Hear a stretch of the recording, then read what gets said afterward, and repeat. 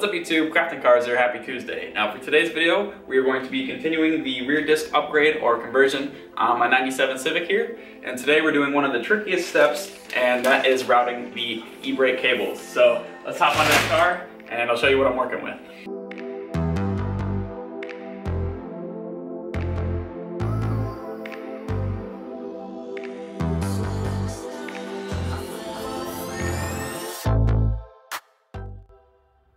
Alright, so obviously the first step is going to be removing the old cables. We'll start on the passenger side, and yeah, we'll take a look at what we're working with here. So, not gonna lie, I think this is going to be a kind of a shitty day. So, here is where the old e-brake was, where it kind of connected to the back of the drum brake assembly there. As you see, we cut that, so don't have to worry about this thing anymore. So the e-brake feeds, or the e-brake cable feeds through the trailing arm here. I'll slide under the car. Okay, so here is where it goes through the trailing arm, and then it's connected to the trailing arm with this one bracket. This bolt looks like it's gonna be pretty easy to take out. And then we slide back a little bit farther. And then this is still the cable here.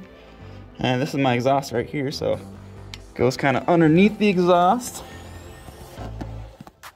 And then you got another bracket right here. Now as you can see, you can't really get at the bolt for this bracket. It's actually hidden back up in here. So that's gonna be kind of tricky to get at. And then you see the cable go underneath this plastic piece right here. Now if I back up a little bit, this whole plastic piece is basically one big tray that goes under the, looks like, yeah, the gas tank here. And in order to get this plastic piece off, looks like I gotta take this heat shield off. In order to take the heat shield off, looks like I'm gonna have to drop the exhaust. So, gonna be kind of a pain, but I think that's gonna be the easiest way to get at all the hard to reach bolts and to have easy access to the cab of the car. All right, so like I was saying, the first step for me is gonna be dropping the exhaust. It's pretty simple on my car. I've got one flange kind of behind the disc brake setup there, and then I've got a V-band towards the center of the car. So I'll go ahead and set the camera up on time lapse and get that knocked out real quick.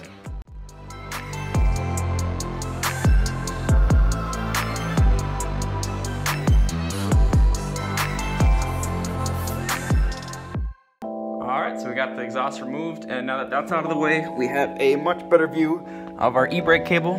We can see where it goes from the inside of the trailing arm all the way to where it disappears kind of behind the heat shield in that plastic tray. So next thing I'm going to do is take off the heat shield, see what kind of access that grants us, and then once I get that thing off, it shouldn't be too hard, just a couple rusty 10mm bolts. Once I get that removed, we'll see if I have to remove this plastic tray. I think I'm gonna have to, and this shouldn't be too hard either. It's just gonna be a couple rusty 10mm bolts holding down these little hold down brackets, and then kind of scattered throughout the bottom of the plastic tray.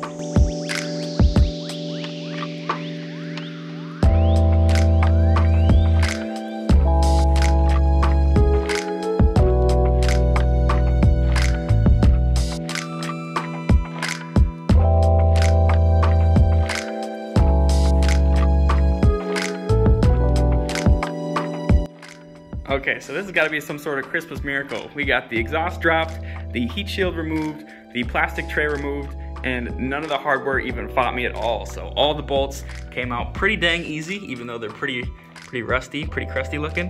A couple of the plastic trim pieces stripped out a little bit, but that's kind of what I expected. But then going under the car, now we have a much better view of everything. So here's where it comes to the trailing arm. Yet again, we'll be removing this bolt here. Come back a little bit. Then we have much easier access to this bolt here. Be able to get in there with a ratchet, no problem. And then e-brake cable snakes around here into the cab of the car, right underneath where the e-brake handle is. So this is gonna be pretty dang easy to remove. And then yeah, we'll go ahead and start with the passenger side, but I'm gonna do both sides. Alright, so a quick pro tip that'll make your life a little bit easier. If you guys remember, this bracket was bent up, so we couldn't really get at the head of this bolt here. The new e-brake cables come with new brackets, so what I did was I just took this thing and bent it down, and then that makes it so much easier to get access to this bolt here. So you can loosen it up and take it out like so. so far we got our first bracket removed, our second bracket removed, and now we have to remove our third bracket right there. So go ahead.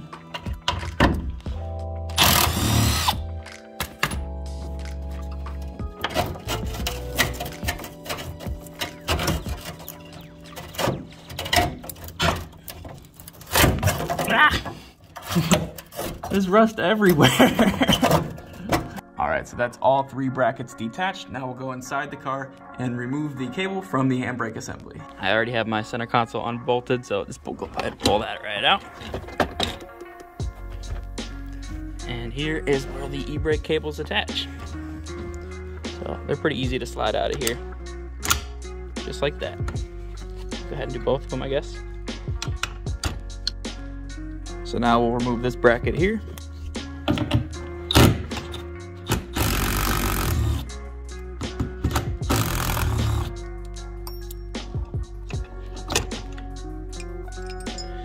And then I've got some videos on how to pull apart the interior of this car, so I'll go ahead and put that in the description. Basically what you're going to want to do is remove the back seat. I've kind of got a weird setup here. Then take the carpet, pull it forward, and then you'll have access to where the cables go through the floor. Now, you can try to push them through the top. It's gonna be kind of tricky with one hand here. What I might end up doing is just going and pulling them through the bottom. It's probably gonna be a little bit easier. There we go.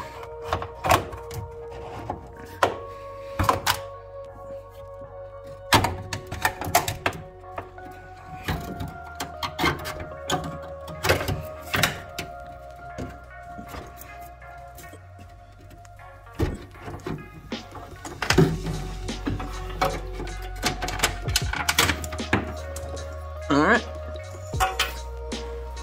that's one of them.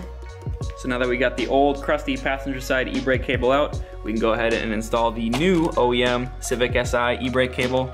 This is the part number for that, but of course I'll have all the part numbers in the description below. And I'll go ahead and reuse the factory hardware. There's a little bit of surface rust on it, but the threads still look really good, so probably just put a little bit more anti-seize on the threads, go ahead and pretty much reverse the process we used to pull this out. Just basically gonna snake it through the same kind of routing through the trailing arm, and the brackets are all brand new like I was saying, so that'll be really nice and easy to bolt up. And yeah, I'll throw it back on a time lapse and catch up with you guys when I'm all done.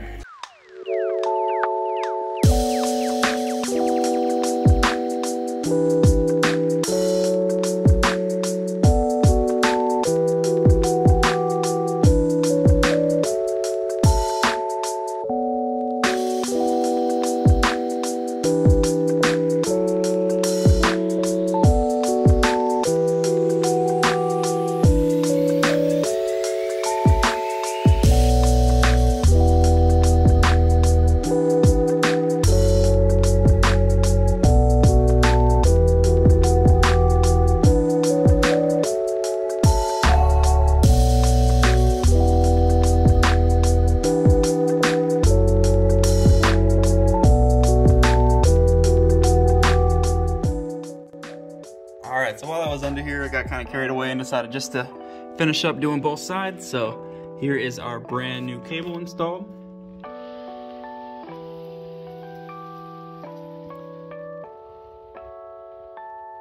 All the way there. And here's our other cable. All the way there. So that is all the hookups underneath the car. And then if you want to know how to attach it to the caliper itself, you can see I'm actually missing one bracket. So there's a bracket that goes and bolts to those two holes and then slots this piece in. I will get that ordered up and get that part installed. But to connect this cable exactly to the little lever here, all you need is these part numbers here. This is the pin. Slide through like this.